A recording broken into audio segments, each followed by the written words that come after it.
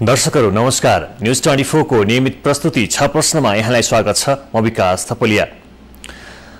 प्रमुख राजनैतिक दलहरू बीच भएको 16 बुँदे सहमतिको जगमा निर्माण भएको संविधानको प्रारम्भिक मस्यौदालाई जनताले सुधारेर सुझाव दिएर पठाएपछि राजनैतिक दलहरू बीच फेरि अर्को सहमति जुट्दैछ र यो सहमतिले संविधान निर्माण गर्छ भन्ने एउटा सकारात्मक दिशातर्फ हामी सोच्न सक्छौं। तर अझै पनि धेरै विषयहरू छन् जनताले सुधारेर पठाएका, सुझाव दिएर पठाएका, नागरिकता, धर्म, शासकीय स्वरूप लगायतका विषयहरू छन्। त्यसमा राजनैतिक दलहरूले कस्तो निर्णय लिएलान् अथवा जनताको सुझावलाई मान्लान्, यही विषयमा केन्द्रित रहेर र संविधान कहिले आउँछ भन्ने विषयमा केन्द्रित रहेर कुराकानी गर्नेछौँ। आज हाम्रो स्टुडियोमा हुनुहुन्छ नेकपा एमालेका एकजना प्रभावशाली नेता सुरेन्द्र पाण्डे, जो राजनैतिक दलहरू बीच भइरहेका वार्ता संवादमा संलग्न पनि हुनुहुन्छ। यहाँलाई स्वागत छ। धन्यवाद। साउन भित्र संविधान आउँछ, तपाईले जुन प्रतिबद्धता सुगारटाई गरिरहनु भएको थियो नि, हैन, साउन भित्र भनेको अर्थ के हो भने आज 21 गते भयो, सहमतिको लागि केही दिन 17 गते हामीले सम्म यो संवादले चाहिँ काम सक्ने भनेर संविधान सभाले हामीलाई समय दिएको थियो। म संवादको पनि सदस्य हुँ, संवाद समितिको। त्यसमा केही टाइम लागेको हुनाले 2-3 दिन ढिला भएको छ। सम्भवतः आज अथवा भोलि बिहानसम्म संवादको बैठक बस्छ। त्यसो भयो भने त्यहाँ भएका सहमतिहरूलाई हामीले अहिले जो नयाँ स्तरमा सहमति निर्माण हुने काम भइरहेको छ, त्यो सहमतिलाई संवादले स्वीकार गरेर संविधान सभामा पठाउँछ र त्यहाँ एक दिन छलफल होला बढीमा, त्यसपछि मस्यौदामा जान्छ र मस्यौदाको विधेयकको रूपमा संविधान सभामा पठाउँछ। त्यसलाई कानुनको रूप दिएर विधेयकको रूपमा विधेयकको प्रत्येक दफा कसरी पास गर्ने भन्ने प्रक्रिया संविधान सभाले खोज्ला, त्यसपछि त्यो पास गर्ने प्रक्रिया जाला। त्यसो गर्दा मानुस 4 दिन ढिलो भयो भने साउन 31 भनेको थियो, तिमीले भदौ 1 गते गर्यौ नि भनेर चाहिँ भन्ने त प्रश्न आएन नि। यत्रो ठुलो विषयमा टुङ्गो हुन लाग्दाखेरिमा 2 दिनको कुरा भएन। त्यसमाथि पनि यहाँहरूलाई थाहा छ यही कुरा चाहिँ छिटो टुङ्ग्याउनु पर्दछ। केही दिन केही सातामा जनताले खासै त्यस्तो प्रतिक्रिया नजनाउलान्, तर यो प्रक्रियामा फेरि उल्झन आउने, फेरि राजनैतिक दलहरू बीच आरोप प्रत्यारोपमा उत्रने र फेरि लिङ्गरिङ हुँदै जाने हो कि भन्ने आशंका मात्रै हो। त्यो निश्चित रूप सहमति हुनै लाग्ने फेरि भाँडिने, यो त हाम्रो परम्परा जस्तै बनेको छ। हैन, त्यो निश्चित रूपमा चाहिँ अन्तिम कुरा टुङ्न लागेछन् शंका गर्नु स्वाभाविक हुन्छ। मलाई पनि लाग्छ कहीँ न कहीँ, किन हामी त्यो प्रक्रियामा सामेल भएकै मान्छेलाई त शंका लाग्छ भने आम जनतालाई जसमा त्यसको प्रदेशमा सहमति नजिक छ भनिएको छ नि, यो चाहिँ कतिको विश्वसनीय हो? शंका गर्ने आधारहरू कतिको छन् यसमा? हैन, यसमा धेरै हदसम्म सहमति भइसकेको छ। संख्यामा 6 प्रदेशमा जाउँ भन्ने कुरामा सहमति भएको छ। प्रदेशको भित्रको जुन सीमाना भूगोल कुन कता राख्ने भन्ने कुरा पनि छलफल भएको छ। एकाध कुरा मात्रै बाँकी छ, कुन जिल्ला कहाँ के गर्ने, थोरै जिल्लाहरूको बारेमा। तर धेरैजसो कुरामा चाहिँ कुन जिल्लाहरू जस्तो मान्नुस् न, सामान्यतया के भइरहेको छ भन्दा मेची अञ्चल, कोशी अञ्चल र सगरमाथा अञ्चल, अब त्यसमा एउटा सिराहा के गर्ने भन्ने कुरा छ। सप्तरीलाई उतै राख्नुपर्छ भनेर विजय गच्छेदारजीले पनि पटक पटक भनिरहनु भएको छ। त्यसो हुँदा मेची, कोशी, सगरमाथा सबैको एउटा प्रदेश बन्न नि सक्छ। त्यसमा होइन सिराहा यतातिर आउन पनि सक्छ। त्यसमा 2टा अप्सनहरूको बिचमा छ। दोस्रो चाहिँ त्यसमा अलिअलि सामान्य कुराहरू हुन बाँकी छ। पर्सादेखि सिराहा या सप्तरी या भनौँ न त्योभन्दा पनि अझ यता धनुषा, त्यसमा सिन्धुली र चाहिँ मकवानपुर पनि जोड्ने कि भन्ने छ। नभए त्यो नहुँदाखेरिमा पर्सा टु सिराहाको कुरा छ। दोस्रो प्रदेश। तेस्रो प्रदेश भनेको चितवन सहित बागमती अञ्चल सबै, रामेछाप, दोलखा र सिन्धुली सहित माथि राखेर, मकवानपुर सहित राखेर अर्को प्रदेशको कुरा छ। गण्डकी, धौलागिरी सबै राखेर गुल्मी, अर्घाँची, पाल्पा राख्ने या गुल्मी, अर्घाँचीलाई तल पार्ने भन्ने कुरामा अलिकति छ र त्यसमा केही प्युठान लगायतका क्षेत्रहरू चाहिँ पार्ने। अर्को चाहिँ दाउन्नेदेखि पश्चिम कर्णाली नदीसम्मको एउटा प्रदेश बनाउने, त्यसमा पहाडका केही जिल्ला हाल्ने भन्ने पनि छ, जस्तो राप्ती हिल्सका। अनि त्यसपछि कर्णाली, सेती, महाकाली र ती जिल्ला सहित गरेर 6वटा प्रदेश। यसरी छलफलहरू भइरहेछन्। तर सुदूरपश्चिममा अखण्डताको पक्षमा प्रदर्शन भइरहेको छ। कैलालीको केही भाग काट्ने वा कैलाली एकमुष्ट राख्ने भन्ने कुरामा विवाद छ। त्यो कुरा पनि यो छलफलमा हामी करिब अन्तिमतिर अब एउटा अन्डरस्ट्यान्डिङमा पुग्छ। यो आजभरिमा त्यो टुङ्गो लाग्छ। कैलाली टुक्रिन्छ? होइन यो टुङ्गो छैन अहिले टुक्राउनु पर्छ भन्ने मत पनि छ टुक्राउनु हुँदैन भन्ने मत पनि त्यतिकै जबरजस्त छ होइन नेपाली कांग्रेसका वरिष्ठ नेता शेरबहादुर देउवाले म कैलालीले टुक्राउन दिन्न भन्नुभएको छ यस्तो व्यक्तिगत आग्रह पनि छ नभए होइन अब संविधान बनाउँदाखेरिमा व्यक्तिगत आग्रहहरू पनि कतिपय बेलामा व्यक्त भएका छन् त्यसले पनि समस्या सिर्जना गरेका छन् अब कतिपय चाहिँ अब संघीयतामा गइसकेपछि व्यक्तिका आग्रह राखेर होइन समग्र राष्ट्रको हित केमा छ त्यो आधारमा टुङ्ग्याउने कुरामा चाहिँ बेसी जोड लाउनुपर्छ भन्नेमै हो तर कैलालीलाई नटुक्राइकन 6 प्रदेश निर्माण गर्नलाई असहज हुन्छ भन्ने बुझाइ पनि छ हैन राजनीतिक दलहरु बीचमा हैन मैले अघि भने नि विवादको एउटा मुख्य विवाद भित्र कैलाली भित्र पनि छ कैलालीको पनि यस्तो छ चौधरी त्यहाँका जो थरुवटको कुरा गर्नेहरूले सिंगै कैलाली पनि छैन थारू प्रभावी क्षेत्र चाहिँ यता समावेश होस् भन्ने छ अरूले होइन त्यो छुट्याउन मिल्ने अवस्थै छैन कैलालीको भन्ने छ किन भन्दा पूर्वमा हेर्दा पनि त्यहाँका खस क्षेत्रीहरू अथवा पहाडबाट झरेर बसेका बाहुन सबै छन् अब बिचा थारू होला कुन चाहिँ टुक्र्याउने भन्ने खालका कुराहरू पनि छन् त्यसुनाले त्यसको प्र्याक्टिकलिटीको बारेमा छलफल भइरहेछ ठीक छ यो चाहिँ सीमाङ्कन भयो नामाङ्कन अझै जटिल विषय भयो नामाङ्कनमा त्यति ठुलो छैन प्रदेशमा जाने भन्ने कुरा पहिले सहमति भएको छ अहिले पनि प्रदेशमा जान सक्ने कुरा गरेको छ प्रदेशको नामाङ्कन कसरी हुन्छ त्यही त प्रदेश सभाले नै गर्ने भनेपछि त्यसमा ठुलो छैन किन नाममा अहिले पनि तपाईहरुले हेरिरहनु भएको छ पब्लिकली पनि त्यत्रो ठुलो विरोधको कसैले भनिरहेको छैन यो 8 प्रदेशको कुरा गर्दा नि नाम होइन सिमाना चाहिँ अहिले चाहियो भन्ने हो नि धेरै जो विपक्षमा उठेको मत जुन छ ती सबैले नाम चाहियो भनेर मैले त्यति सुनेकै छैन धेरै जसोले के भन्छन् भने सिमाना बेगरको कसरी प्रदेश हुन्छ सिमाना चाहिँ चाहियो भन्ने छ त्यसो भए सिमानाको त्यो जिम्मेवारी चाहिँ प्रदेश सभाले नै दिने हजुर या मान्नुस् न अहिले हामीले तोकेर पठायौं भने पनि प्रदेश सभाले आफ्नो नाम चाहिँ हामीलाई चाहिँ हाम्रो जचेको नाम भएन भने चेन्ज गर्ने अधिकार त उले राख्छ नि त त्यो त हामीले एउटा डेमोक्रेटिक कन्स्टिट्युसनमा मेरो नाम मलाई चाहिँ मैले चेन्ज गर्न पाउनु पर्छ भन्ने राइट त दिनु पर्यो नि परेन त्यसो भए सर्वोदय सहमतिमा 8 वटा प्रदेश निर्माण गर्ने भन्ने जुन राजनीतिक दलहरु बीच पोलिटिकल म्यापिङ भएको थियो नि त्यो चाहिँ किन असम्भव थियो किन फेरि 8 वटा प्रदेश भनेर राखिएको थियो फेरि 6 वटामा किन झरियो अझै 6 वटा भन्दा तल जान सकिन्छ त्यो भन्दा माथि गइन्न भनेर एमाले अध्यक्ष केपी शर्मा ओलीले भन्दै हुनुहुन्थ्यो हैन यसो राजनीतिक सहमतिकै लागि चाहिँ 8 प्रदेशमा हामीले सहमति गरे हौं किन त्यतिखेर यहाँलाई थाहा छ खास गरी नेकपा माओवादीको कुरा के थियो भने 6 प्रदेशमा जाँदा नाम पनि चाहिन्छ त्यो नाम भनेको जातिको संयुक्त जातिको नामको नाम चाहिन्छ होइन 8 प्रदेशमा जाने हो भनेदेखि नाम चाहिएन सीमाना पनि पछि गरौँ भन्ने सिद्धान्तलाई मानेर हामीले त्यहाँ पुगेका थियौं अब यिनै 4 दलले ती जम्मै कुरामा नयाँ ढङ्गले ओपन हौ सीमाना पनि टुङ्ग्यौं नाम प्रदेश सभालाई दिने कुरामा फेरि पनि मन्जुर भएकै छ यो फेरि मन्जुर गरौँ भन्यो भने त यो विषय रिओपन हुन नसक्ने विषय त थिएन त्यसकारणले छलफल अब त्यो बाहेक सुझावहरू पनि आयो अरु राजनीतिक परिस्थिति अपोजिसन दलहरू जो विरोधमा लागिरहेका छन् अथवा विरोधी स्वरहरू चाहिँ उठाइरहेका दलहरूलाई पनि सकभर त्यो विरोधको कुरा चाहिँ कम भन्दा कम गरौँ भन्ने उद्देश्य त सबै दलहरूको सबै नेताहरूको हुने नै भयो देशकै यो भनाइ छ अहिले सहमतिको प्रयास त प्रमुख राजनीतिक दलहरू बीचमा मात्र भएको छ अरु मधेसवादी राजनीतिक दलहरू छँदै छन् आन्दोलनरत नै छन् र संविधान सभा भन्दा बाहिर रहेका राजनीतिक समूहहरू पनि छन् उनीहरूलाई पनि सहमति मिलाउने प्रयास हुन्छ या 4 दलले मात्र सहमति गरेको मुख्य कुरा त यसको फाउन्डेसन अहिलेको संविधानको फाउन्डेसन भनेको जग भनेको यी 4 दल नै हुन् किन 4 दल हुन् भने यिनीहरू एक ठाउँमा नबसेसम्म मस्यौदा निर्माण हुने तह पनि सिर्जना भएन हाम्रो देशमा 7 वर्षसम्म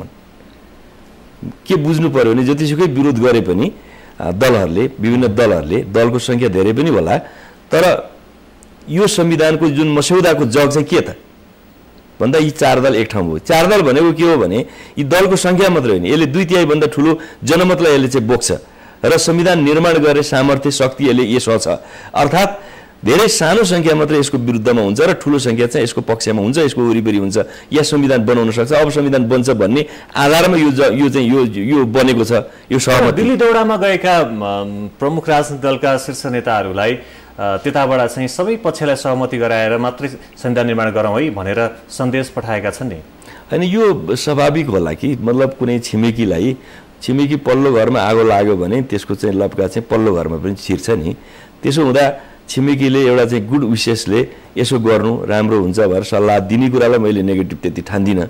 अब छिमेकीले यही गर्नुपर्छ भन्न मिल्दैन, किन भन्दा त्यो कुरा चाहिँ सम्बन्धित घर मालिककै मुख्य भूमिका हुन्छ। किन भन्दा कस्तो नक्सामा बनाउने, कत्रो सामर्थ्य छ, कस्तो कोठा हाल्ने, कस्तो रङरोगन गर्ने, यो कुरा त कसैले अर्काले भनेर हुँदैन। कसलाई के मनपर्छ हुन्छ नि। अब जस्तो केटीमा प्रेम गर्यो भने मलाई त्यही केटी कसलाई कुन मनपर्छ त उसैले गर्छ नि बाबा, अर्कोले अर्को देखाएर पुग्छ। त्यसमा यो काम गर, यो काम मानिदेऊ, यो चाहिँ केटी मानिदेऊ भनेर त भएन नि, सम्बन्धितको मन्जुरी हुनु परेन र। त्यसो भएले यो पहिलाको समय पनि होइन। पहिला त बाबुले छोराछोरीलाई चाहिँ ल केटी खोजिदिएपछि पुग्थ्यो, अब त्यो हुन्छ र? त्यसरी पहिलाका चाहिँ बाबुहरूले मैले अब संविधान घोषणा भइसकेपछि आयोग बनाउन पर्ने भयो होइन, त्यो झन्झटबाट मुक्त भइयो राजनीतिबाट। सम्भवतः त्यसो भयो भने त्यतातिर जानु पर्दैन। तर पनि कतिपय टेक्निकल कुराको निम्ति केही त्यस्तो प्राविधिक, नितान्त प्राविधिक सीमासँग सम्बन्धित कतिपय साना कुरा त पछि पनि उठ्ला नि।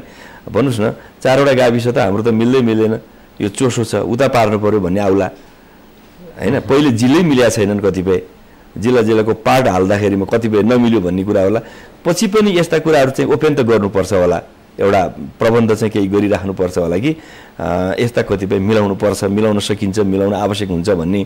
तर अहिले जो 16 बुँदेले चाहिँ परिकल्पना गरेको आयोग, जसले सिमाना चाहिँ उसैले टुङ्ग्याउने भन्ने प्रकृतिको आयोग नचाहिन सक्छ, त्यो कार्यदल चाहिँदैन। जसरी अहिले पनि पोलिटिकल म्यापिङहरू भइरहेको छ, यो भइसकेपछि अब यति मात्र होइन, अरू विषयहरू पनि छन् मस्यौदामा, जस्तो कि धर्म, नागरिकता, राज्यको शासकीय स्वरूप लगायतका विषयवस्तु, जसलाई एकीकृत नेकपा माओवादीले प्याकेजमै सहमति गर्नुपर्छ भनेर अडान राखेको जस्तो देखिन्छ। के हो वास्तविकता? होइन, त्यसमा पनि करिब सहमतिमै छौँ हामी। किनभने अब यो शासकीय स्वरूपमा एउटा लामो सहमति पश्चात हामीले यो 16 बुँदे गरेका थियौँ।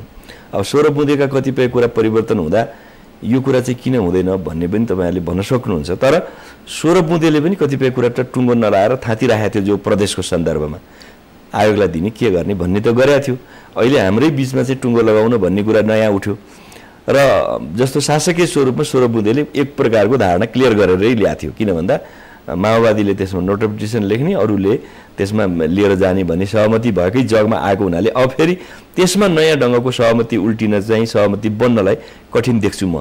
अब ओपेन हुँदा सबै दलहरू चाहिँ ओपेन भएर जाँदा त असम्भव त होइन, तर अहिले तत्काल चाहिँ त्यतातिर निर्माण गर्न कठिन देखाएको छु मैले। त्यसो भए अहिले सबभन्दा संविधान निर्माण गर्नलाई प्याकेजमै हुँदैन, विषयमा हुन्छ। किन भन्दा सबभन्दा धेरै संविधान जारी गर्नलाई अप्ठ्यारो रहेको विषय चाहिँ टुङ्ग्याउन लाग्नु पर्यो।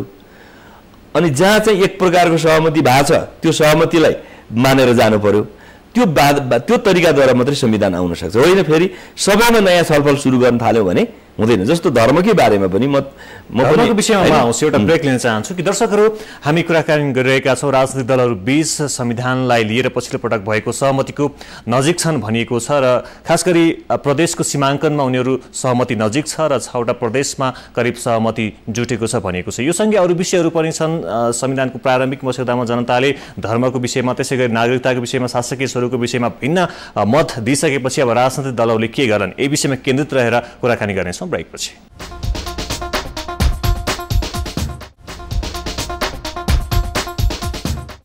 दर्शकहरू, पुनः स्वागत छ प्रश्नमा। आज हामीले स्टुडियोमा निम्ताएका छौँ नेकपा एमालेका स्थायी समिति सदस्य सुरेन्द्र पाण्डे। यहाँलाई पुनः स्वागत छ। धन्यवाद। संघीयतामा प्रदेशको सीमाङ्कनमा त तपाईँले भने यदि पत्याउने हो भने करिब सहमति नजिक पुगियो, तर धर्म जो निकै जटिल विषय छ, त्यसै गरी राज्यको शासकीय स्वरूपमा पनि आम नागरिकहरूको फरक मत रह्यो कि प्रत्यक्ष आफूले निर्वाचित गर्न पाउनुपर्छ भन्ने उनीहरूको सुझाव छ। यस्ता विषयहरूलाई कसरी सम्बोधन गर्छन् राजनीतिक दलहरूले? अब यसपालि शासकीय स्वरूपमा त्यस्तो धेरै तलमाथि हुन्छ जस्तो मलाई लाग्दैन, किनभने विषयहरू सुझावहरू आएका छन् होइन।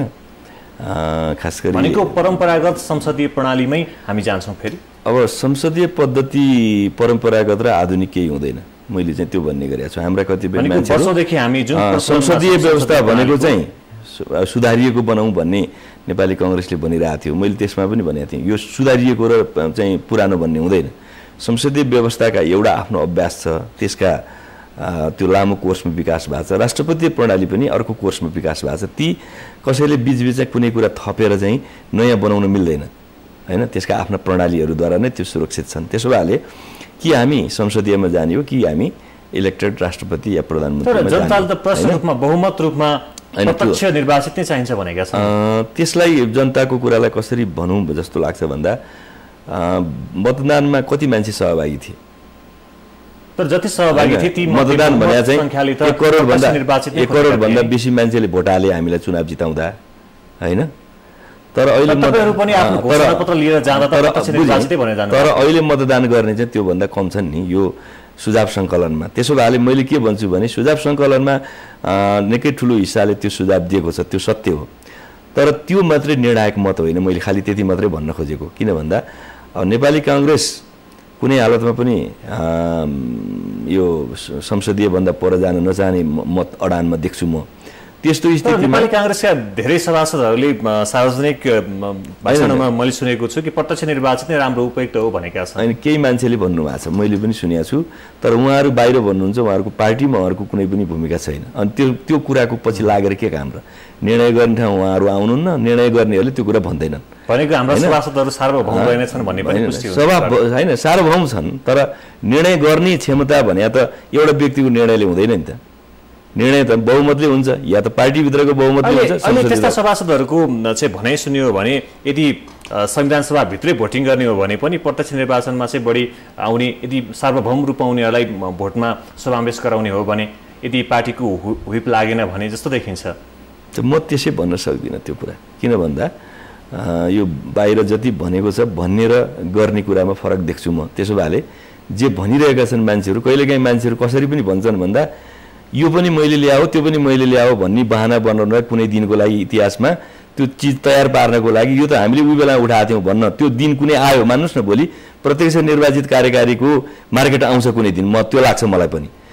त्यो 10 वर्षपछि आउला, त्यो आयो भने त्यो दिनको लागि चाहिँ के भने हामी त उही बेला उठाएको थियौँ नि भन्नको लागि पनि त्यो चाहिँ एउटा आधार दिन्छ यसले। तर आज निर्णय गर्नलाई होइन कि। त्यसमा यस्ता कतिपय हुन्छन् पोलिटिक्समा, त्यसको पछि लाग्नु हुँदैन भन्छु म हैन। तर जे होस् अहिले यतिखेर चाहिँ यो अर्को ठाउँमा जान्छ कि जाँदैन भन्दा मैले त्यो जाने त्यति देख्दिनँ। त्यस हुनाले अहिले सायद आएका सुझावहरूको आधारमा के करेक्सन हुनसक्छ त्यति कुरामा ध्यान पुग्ने कुरा होला। तर अहिले यसमा नयाँ चेन्ज हुन गाह्रो छ। अब धर्मकै बारेमा पनि म के देख्छु भने धर्म चाहिँ हिन्दू राज्य राख्नुपर्छ भनेर जो मान्छेहरूले उठाइरहेका छन्, हिन्दू राज्य राख्ने कुराको अर्थ के लाग्छ? जस्तो मान्नुहोस् न, म पनि एउटा बाहुनको छोरो हुँ। हिन्दू शास्त्रले के एजुकेट गरिरहेछ अहिलेसम्म वर्णाश्रम व्यवस्थाले भन्दा बाहुन टाउकोबाट निस्किया हो, क्षेत्री चाहिँ कुमबाट यहाँबाट चाहिँ निस्किया हो, वैश्यहरू चाहिँ नाइटबाट निस्किया हुन्, शूद्रहरू खुट्टाबाट पैदा भएका हुन्, महिलाहरू लोग्ने मान्छेका आधा अङ्ग हुन् भनेर सिकाएको छ। यो ढुङ्गाले चाहिँ ढुङ्गालाई ढोग्ने मात्रै कुरा होइन नि हिन्दू धर्म भनेको। यो फिलोसफी मान्नु पर्यो नि। भोलि यदि संविधानले यो धर्मलाई राज्यको धर्म मान्यो भने यसबाट निश्चित भएर कानुन बन्नुपर्छ कि पर्दैन? इक्वालिटीको कुरा कहाँ आउँछ? आजको लोकतान्त्रिक युगमा बराबरीको हक चाहिँ कसरी पाउँछ मान्छेले? त्यसमाले यो कुरा खालि मैले मान्छेको चित्त बुझाइको लागि लेख्दिउँ। हिन्दू धर्म जसरी व्याख्या गरेका थिए नि विभिन्न धर्मगुरुहरूले, यसको व्याख्यामा पनि उनीहरूले परिवर्तन गरिसकेका छन्। हामी सहिष्णु छौँ, हामी जे जति विकृति विसङ्गति अथवा तपाईँ एउटा कुरा मान्नुहोस् न, त्यसलाई हामी मान्दैनौँ भनेर कसले मानेको छैन। तब अहिले के समाजमा त्यो कुरा चल्या छ र? मैले अर्थमन्त्री भएर बजेट ल्याएर गैर दलित र गैर दलितको बिचमा चाहिँ पे गर्छौ भने 1 लाख रुपियाँ दिन्छु भनेर मैले घोषणा गरेँ। देशमा विभिन्न भूभागहरूमा हिन्दू राष्ट्रको पक्षमा चाहिँ होला प्रश्न उठेका होला विभिन्न हैन शान्तिहरू निम्ति हैन अनेकौं राजनीतिक उद्देश्य, किनभने धर्मको नाममा गरेकै होइन, यो राजनीतिक उद्देश्य छ यसको पछाडि हैन, राजनीतिक कारणहरू पनि छन् त्यसको पछाडि। अथवा कतिपय चाहिँ हैन कतिपय हिन्दू अथवा ओमकार परिवारभित्र छ भन्ने हैन, यो तथ्य पनि मेल खाँदो तथ्य होइन।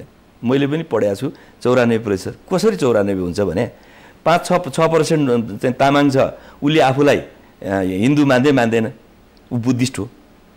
लिम्बूले चाहिँ किराँत धर्म मान्छ, ऊ पनि हिन्दू होइन। राईले आफूलाई चाहिँ किराँत धर्म मान्छ, ऊ हिन्दू होइन। ओमकार परिवार भनेका छन्। के हो ओमकार म थाहा छैन, ओमकारको त ठोस व्याख्या हुनु पर्यो नि। त्यसपछि गुरुङले चाहिँ के भने ऊ चाहिँ बुद्धिस्ट हो, उसले हिन्दू मान्दैन। अब नेपालमा बुद्धिस्ट र हिन्दूको बिचमा नि त्यत्रो ठुलो विवाद छैन, त्यो अलग कुरा हो, मिलेर बसेका छन्। तर हिन्दू त मान्दैनन् नि। नेवारभित्रै जानुहुन्छ भने वज्राचार्य, शाक्य, महर्जन लगायतको नेवारको लगभग 70% यो श्रेष्ठहरू हिन्दू हुन्, अर्का थरी चाहिँ बुद्धिस्ट हुन्, त्यसको 70% चाहिँ बुद्धिस्ट छन्। अब जम्मै चाहिँ अब उनीहरूले बुद्ध धर्म नि मान्लान् अथवा बुद्ध मन्दिरमा नि जालान्, अर्कोमा नि घुम्न जालान्, त्यसैले जम्मै हिन्दू हुन् भनेर चाहिँ व्याख्या गरेर पनि पुग्दैन। त त्यसो भएले यो जुन तथ्याङ्क छ यसको पछाडि लाग्नुपर्ने म कुनै जरुरी देख्दिनँ। अब संविधान धर्मनिरपेक्ष नै हुन्छ हैन? सामान्यतया राज्य चाहिँ धर्मको एउटा संरक्षक हो, राज्यको आफ्नो धर्म हुँदैन भन्ने हो। जस्तो मान्नुहोस् न, यो तपाईँको यो टेलिभिजन स्टेसनमा आएर यो टेलिभिजन स्टेसनको आफ्नै कुनै धर्म छ कि छैन?